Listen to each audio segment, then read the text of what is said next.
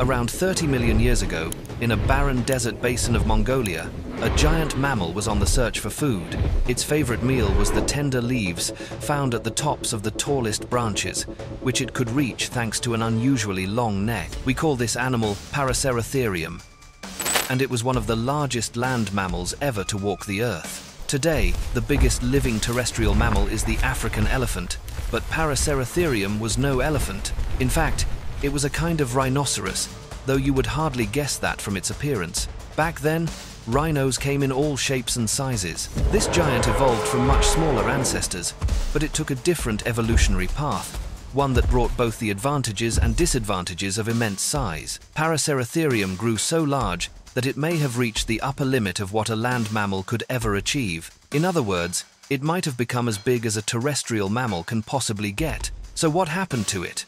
The short answer is that it eventually ran into problems even larger than itself. The first fossils of Paraceratherium were uncovered in 1846 in what is now Pakistan, and additional fragments were soon discovered across Asia. But it was not until 1922, when new remains were excavated in Mongolia, that scientists truly began to understand this animal. From the anatomy of its feet, they identified it as a perissodactyl, an odd-toed ungulate that stood on 3 toes. Today, the perissodactyls include horses, tapirs, and rhinos. But how did scientists recognize that this colossal and unusual beast was a rhino? The answer lay in its teeth. Like modern rhinos, its upper molars had chewing surfaces shaped like the Greek letter pi, while the lower molars had an L-shaped pattern, and Paraceratherium possessed exactly these kinds of molars. The earliest reconstructions based on its fossils gave it a more rhino-like appearance, with short legs and a neck held low, almost parallel to the ground. But as more skeletons came to light, its image changed. It began to look like a cross between a rhino, a giraffe, and an elephant. Like a giraffe, Paraceratherium had a very long neck, around 2 to 2.5 meters in length. Like modern elephants and even sauropod dinosaurs, it had massive, column-like legs to support its enormous bulk. But the proportions of those legs were different. In elephants and sauropods, as they grew larger, the humerus and femur lengthened while the bones of the feet became shortened, compressed, or even fused. In contrast, Paraceratherium had shorter humeri and femora, with longer lower limb bones, proportions inherited from its ancestors that were built for speed.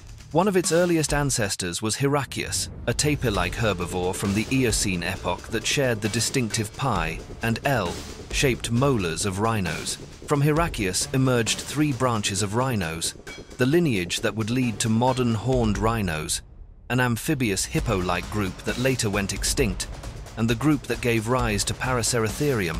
At first, these animals were small and swift, but over time, their size steadily increased. For example, Papaceras, which lived about 50 million years ago in China, was the size of a collie dog and relied on its long legs to escape predators. Later, during the late Eocene, Juxia grew to the size of a horse, with a longer neck that allowed it to reach leaves in places other mammals could not. And by the beginning of the Oligocene, around 35 million years ago, giants like Paraceratherium stood between 4 and 6 meters tall and stretched roughly 7.5 meters in length. With its long neck, it could reach heights of 6 to 9 meters, making it the tallest land mammal that ever lived. Paraceratherium weighed between 10 and 15 tons, with the largest individuals possibly reaching 20 tons. This weight limit likely did not stem from bone or joint constraints, but from the biology of reproduction.